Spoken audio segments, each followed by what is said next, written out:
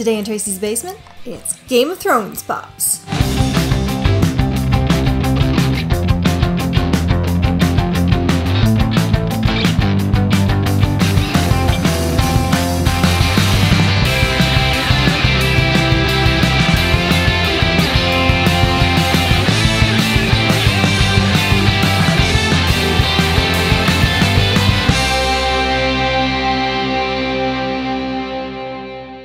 Hey everyone, welcome back to the basement and welcome to my channel. If you've never been here before, it is a pop haul today and it is all about Game of Thrones, one of my absolute all-time favorite shows ever in the history of television. And real quick before I get started, who else is extremely frustrated that they're not even going to start filming the next season until late 2017?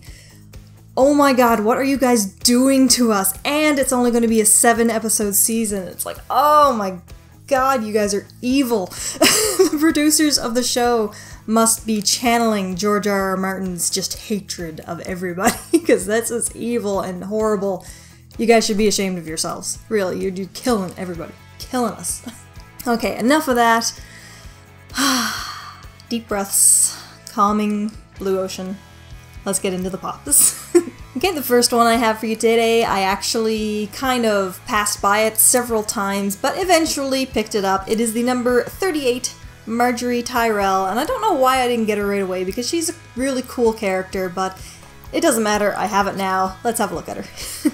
I really like the Marjorie character because she's like super sweet and innocent and yet conniving at the same time, you know what I mean? Just a really neat character, and this is a cute pop. They did a good job of her hair with the little braids coming together in the back. I love that she's got the little bit of eyeshadow, and there's a lot of detail on the bodice of her dress. You guys probably can't see too much of it there because it is really delicate, but it's like a little delicate gold, filigreed kind of design. Little belt there, the little armbands. She's wearing a ring. Just very cute and adorable overall. The paint job is pretty good, except for the hair is like bleeding into her face, but you almost can't tell because it's so smoothly done. But it is like coming onto the two sides of her face on either side. But like I say, if you weren't really looking for paint imperfections, you probably wouldn't even notice. Either way, the dress is beautiful, the hair is beautiful. It's a pretty well done pop. She's got the hand on the hip and everything. Very cute. Very cute. Next we're going with the number 45, Unsullied. So this isn't any specific character, it's just one of the many Unsullied soldiers, but it is super cool, very nice design, and awesome mold. I love the helmet. The helmet is an incredible mold. I love this little bit that comes up the top, all the little rivets and everything, the mask across his face. Very cool. He is holding the spear, of course, and his shield comes off, just like some of the Captain America pops. A lot of detail on the chest plate there, the belt on the back, and I love his feet, as funny as that sounds. He's wearing the leather sandals with the laces, and you can see all his toes. Just lots of little different kind of details that some people might not notice, but I love it. I love that you have all the individual little toes and strips of leather and laces and everything. I'll give him his shield back there. Pretty cool pop. Again, not a specific character, but a very cool pop. It would be interesting to kind of have like a bunch of these guys and stand them all up behind Daenerys. Next we have a super interesting character who desperately needs a lot more screen time. It is the number 44, Night King. Super cool. I really like this pop. Look how creepy he is. I love the creepy ones. He's got like the drawn in face with the skin all pulled around his teeth. He's got the horns coming up in different parts of his head. The top of his head is all cracked. He's got the creepy blue eyes with the tiny little pupil, big dark circles around his eyes. Just so creepy, sharp teeth and everything. His fingers are like long and thin and skeletal. He's kind of, I don't know, he's got like a claw going on there. And there is tons of detail in his uniform.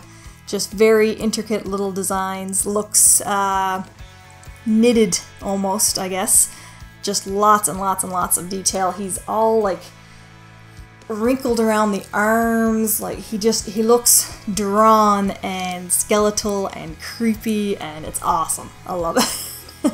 This guy needs a ton more screen time because I find the White Walkers just so cool and interesting, and I want to know more and see more, and they're awesome. And this is a sweet pop. Very well done. The last two are exclusives, and first we have the number 37 EB Games exclusive Ramsay Bolton.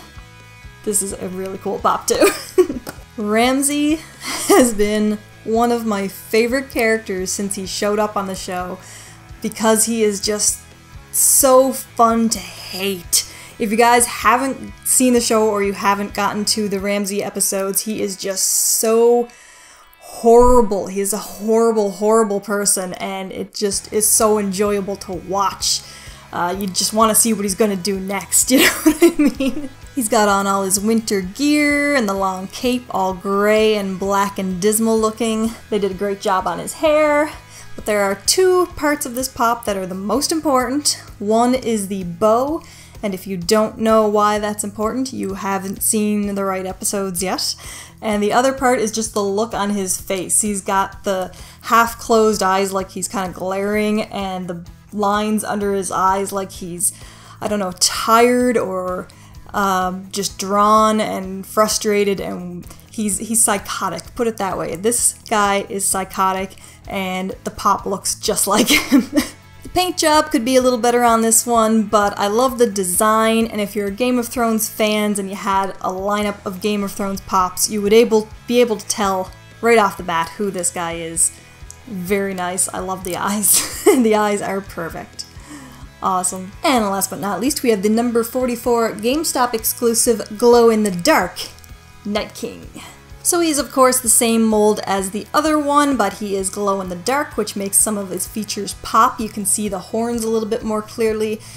Some of the bits of his outfit are a bit more standing out because the rest of his outfit is the lighter color.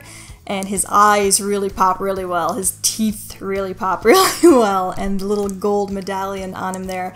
Very, very nice. There he is, next to the original. I really, really like the paint job of this one.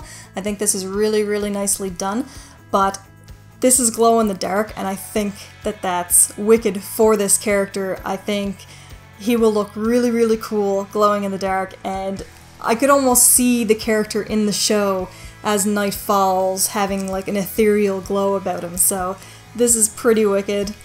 I love them both. Truly awesome.